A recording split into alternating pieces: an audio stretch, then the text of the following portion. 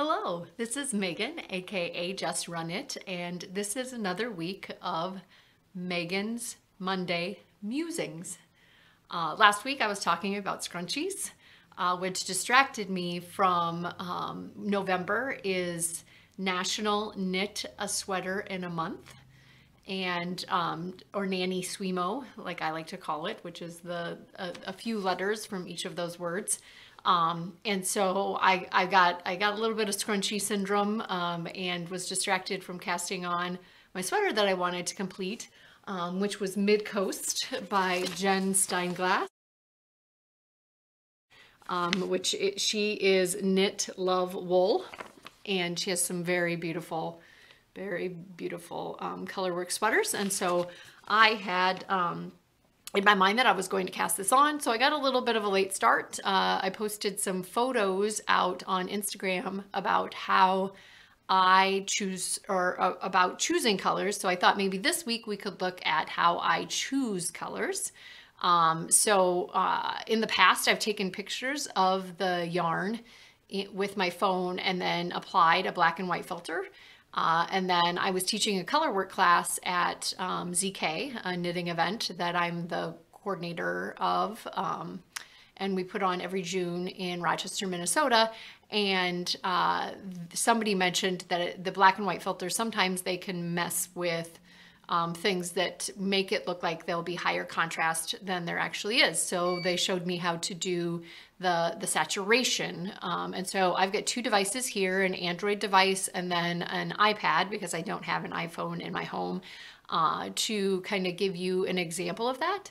But the main thing that I want to impart is that sometimes people want to grab colors that coordinate really well together, but you're really looking at the saturation of those colors and whether or not there's going to be any contrast. So you don't want them to complement each other so much as you want them to contrast and be pretty together. So I really struggle with speckle yarn because they have different pops of different saturation within the skein, but I know that there's some very beautiful color work out there made out of the colors that complement and the speckles. I like to give myself a little reassurance when I'm going to be casting on a project that it's going to work, and I'm not going to end up, you know, ripping out a large portion of it later on when I'm not getting the contrast that I want. The other thing that I would say when you're knitting color work is to make sure that you give it a few rows. Sometimes on the needles, it doesn't look like it's really doing well, but if you get a couple of rows into it, it gets a little better. So let's get to the actual content of choosing colors.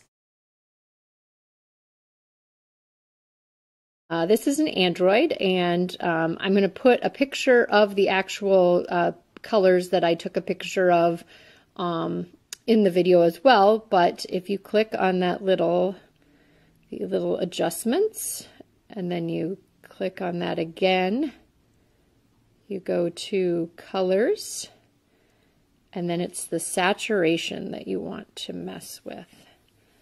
So there is the saturation. So if you had been kind of looking at that purple and going, ooh, that'd be really pretty with that dark denim blue, it looks fairly similar when you turn down the saturation, where you might not get a lot of contrast.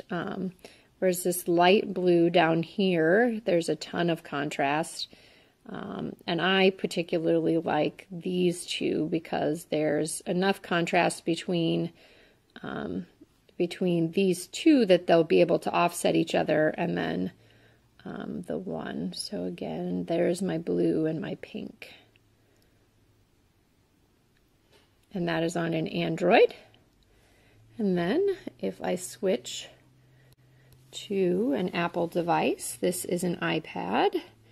Let the camera adjust there. We got a little bit of glare off of the light above. If I click edit, and then I go down here, I want to do this setting, there we go, the little light adjustment setting, and go to color, and then go over here and say saturation,